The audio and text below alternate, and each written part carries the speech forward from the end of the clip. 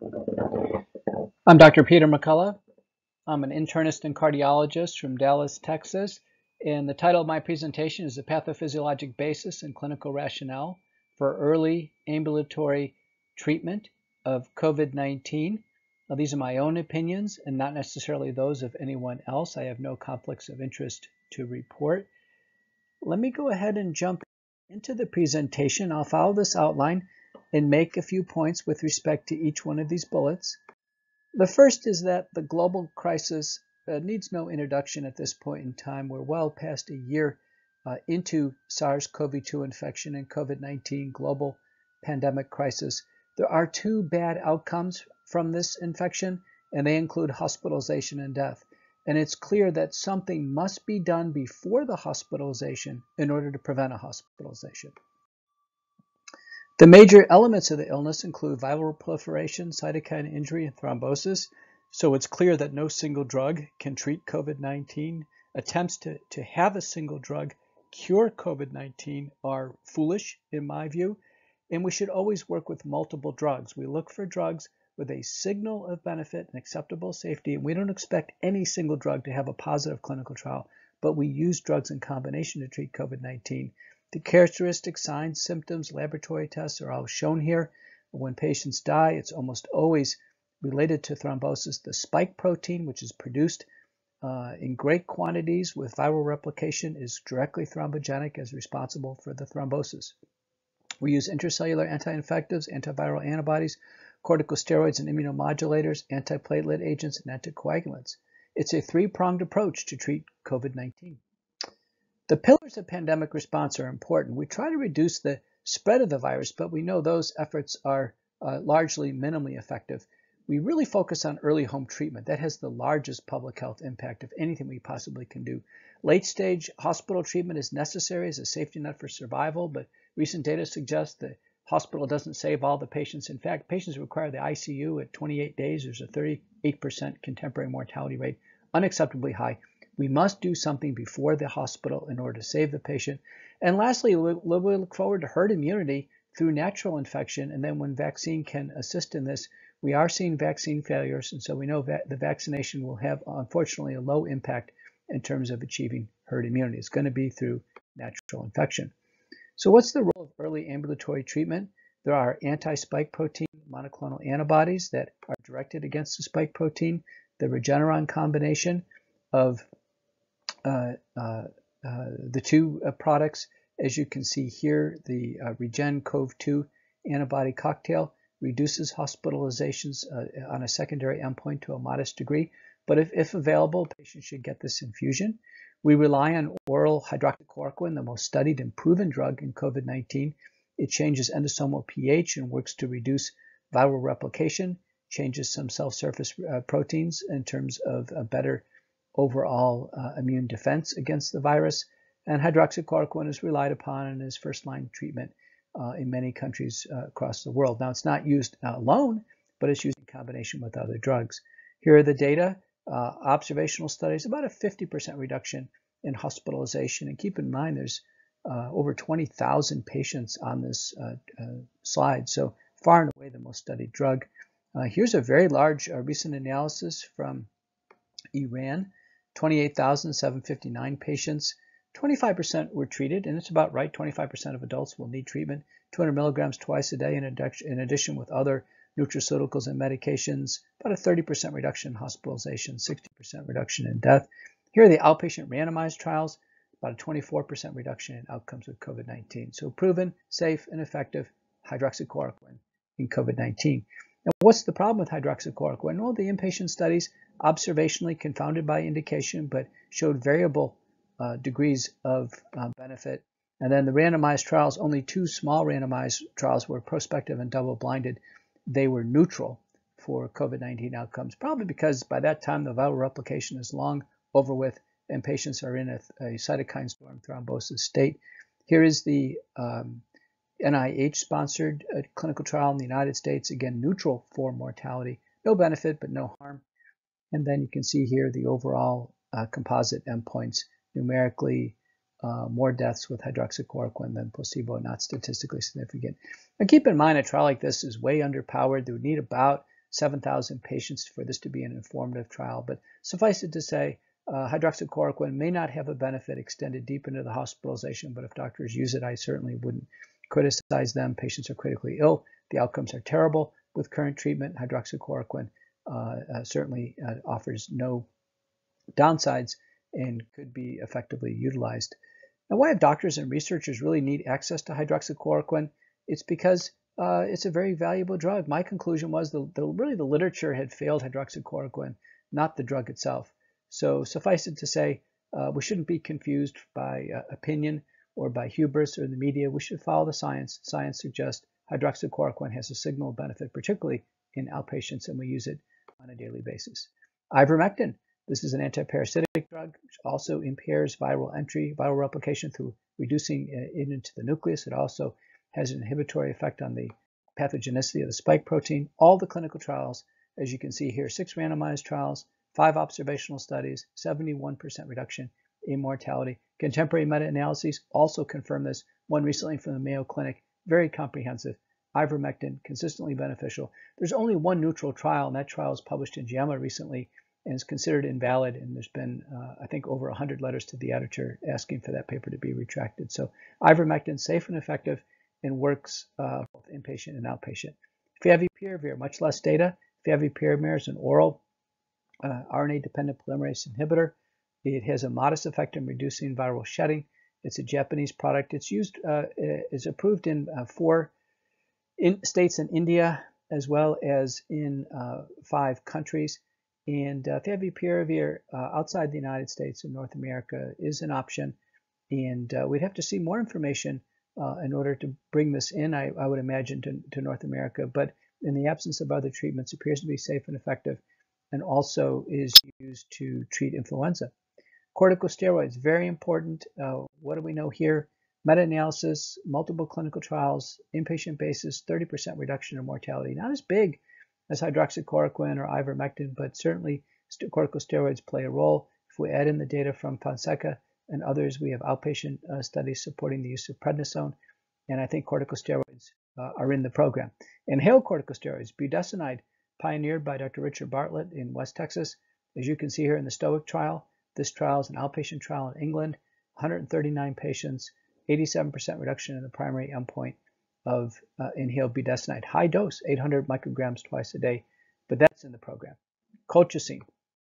What we have here is the largest clinical trial in COVID-19, 4488 patients, 4159 PCR positive, prospective double-blind randomized controlled trial. Unfortunately stopped early for administrative reasons. If it went to 6,000 patients as planned, it would have been overwhelmingly positive on the primary endpoint.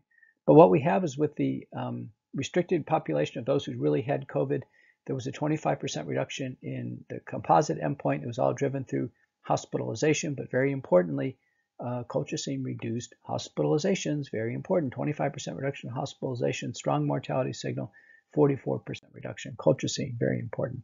Anticoagulants, again, we address viral replication, cytokine storm, and now coagulation. What do we have here? There is about a 50 to 80% reduction with anticoagulation in aspirin used in the hospital, propensity matched analysis, and then extended out to 28 days, full dose anticoagulation. Again, in hospitalized patients, this is published from a very, very excellent group in the United States. Joshua Beckman is a personal friend of mine. These doctors know what they're doing. Anticoagulants, antiplatelet drugs clearly reduce outcomes in COVID-19 and can be extended to the outpatient setting, in my view. How about putting it all together? Early sequence multidrug therapy. This is really encouraging. We have all these signals of benefit. Can we assemble the drugs into a regimen to reduce hospitalization and death? That's the question on the table in the absence of large randomized trials. And I can tell you, the large randomized trials of using 4 to 6 drugs, as I've gone over with you, they aren't even planned yet. The guidelines that will depend on those clinical trials obviously have to wait for those clinical trials. So we're about 2 to 4 years away from anything what you're about to see. And in my view, the epidemic is too important. Lives are being lost. People are being needlessly hospitalized. Let's get going with sequenced oral multidrug therapy. And here it is. This is the published guidance, December of 2020. Keep in mind the IDSA, the NIH, CDC, WHO, FDA, none of them give any advice on how to treat outpatients. This is the current state of the art. There are other groups Frontline Critical Care Consortium and other groups, IMath and Math Plus protocols, they actually are all embodied in the larger sequence multi-drug approach. And here it is. This illness is amenable to risk stratification, age under 50, nor the medical problems. Simply a nutraceutical bundle of zinc, 50 milligrams of elemental zinc, vitamin D3, 5,000 units, vitamin C3, 3,000 milligrams, quercetin, 500 milligrams twice a day. These are modestly helpful to reduce deficiencies, help people get through the illness. People under age 50 simply can clear the virus and return to work in their job. Those who are under 50 who present with severe symptoms, have comorbidities, over age 50 with medical problems, obesity, diabetes, heart and lung disease, cancer, should get the full protocol. And that involves nutraceutical bundle, getting an antibody infusion if available, carivimab and indimavab, a combination available in the United States, great. Moving on to 2 or more intracellular anti-infectives, hydroxychloroquine, ivermectin, or favipiravir with azithromycin or doxycycline. Patients can get budesonide all the way through now. And if respiratory symptoms or day 5 develop, take oral steroids, prednisone or dexamethasone. Hydrocortisone are perfectly fine. We now use colchicine all the way through, 0.6 milligrams. If there's increased venous thromboembolic risks beyond aspirin, 325 milligrams a day, we can use full-dose low microweight heparin or full-dose novel oral anticoagulants. So it's about 4 to 6 drugs that really are needed to treat COVID-19 as an outpatient to reduce hospitalization and death. Most of these drugs the patients would get anyway on an inpatient basis, and in my view, there's no reason not to extend these to the outpatient realm and markedly reduce the bad outcomes that we're seeing today in COVID-19. The only reason why patients are being hospitalized in any great number is because they're not being treated at home. So where are the data? Proctor and others have published that this approach is related to approximately an 85% reduction in hospitalization and death compared to expected values. Again, no randomized trials are even planned at this point in time. And so we must operate on the totality of information to save our patients today. This has led to 2 U.S. Senate hearings. I participated at the first one. You can see me holding up my protocol here. And then a second one focused from inpatient doctors, but on the use of ivermectin and other drugs. There have been letters sent to the National Institutes of Health. We must pivot to an early ambulatory treatment of COVID-19. It's the only way to produce reductions in hospitalizations and death. I testified at the Texas Senate. We have legislation now to provide patients with early ambulatory treatment information, access to monoclonal antibodies, access to research. None of that was open to patients, and no wonder we were doing so bad with the pandemic response. There are now bills organized to help support doctors in off-label use of drugs. And there are societies, Association of American Physicians and Surgeons, a leading society supporting early home treatment, COVID Medical Network in Australia, Terapia Domiciliary, COVID-19 in Italy, PANDA in South Africa, Heart and Bird in the UK. So this is a national, worldwide effort to get early ambulatory treatment for patients with COVID-19 and put this pandemic under control. There's a home treatment guide. We have data showing that this has now been downloaded millions of times. It's probably responsible for sparing hundreds of thousands of lives and millions of hospitalizations. Probably the most frequently used document in all of COVID-19. It's available at aapsonline.org.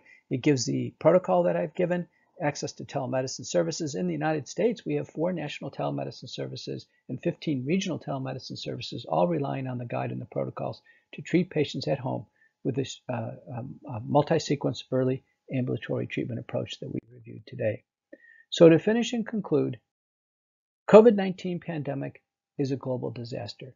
Its pathophysiology is complex. It's not amenable to a single drug. Despite contagion control efforts, the outbreak is worsening, with 2 poor outcomes, hospitalization and death. The hospitalization and late treatment form an inadequate safety net with an unacceptably high mortality rate. Early ambulatory therapy with a sequenced multi-drug regimen is supported by available sources of evidence and has a positive benefit to risk profile. It's designed to reduce the risk of hospitalization and death and more safely temporize to close the crisis with vaccination and natural herd immunity. I can't give a more clear and concise and important message to the world that COVID-19 should be treated as an outpatient. It is a treatable illness, and its treatment has a large public health impact. Wearing masks and contagion control is not treatment. Vaccinations is not treatment. The biggest issue is that patients who are acutely sick with COVID-19 are at risk for being hospitalized or dying, and they must be treated with medications. Masks and vaccinations do not treat patients. It's very important. The focus on masks and vaccinations is distracting from the treatment of COVID-19. Very important. Vaccinations do not completely prevent COVID-19. We treat patients who fail the vaccination and develop COVID-19 the same way. Very important. Vaccine failures are treated the same way as de novo COVID-19 patients. Once patients recover from COVID-19, the natural immunity is robust, durable, and complete. It has a far more complete library of antibodies against the spike protein, nucleocapsid, multiple other epitopes of the entire virion, and there is complete cellular immunity from T helper cells to natural killer cells and to innate immunity. With the vaccine, there is a very limited immunity only to the Wuhan spike protein only, and the library of antibodies is narrow and restricted, and it's not a surprise that the vaccine fails in some patients and they have a COVID-19 infection anyway. It is not a surprise that there'll be mutant forms of the virus that will be resistant to any of the vaccine-induced immunity, and patients will need to be treated. Thus far, there have been no significant risks of reinfection with natural immunity. None. Antibody studies from Denmark, I think, have been misleading, and they have been inferred that patients get infected more than once. It's never been proven with any case material. And the existing cases that have been reported, about 100, each one of them represents a confused case of a false positive PCR on one occasion and a clinical infection on another occasion. We've had 111 million patients with COVID-19 in the world. If there was any significant chance of reinfection, we would see millions of recurrent hospitalizations, millions of cases of the same patient going on the ventilator twice or more. We haven't seen that at all. So early ambulatory treatment of COVID-19 allows a patient to survive the infection and then be delivered to natural immunity, which is complete, robust, durable, and appears to be far superior to vaccination immunity, and it cannot be improved upon with vaccination superimposed on top of natural immunity. So I'll let that be my last word, and thank you for joining us in this symposium.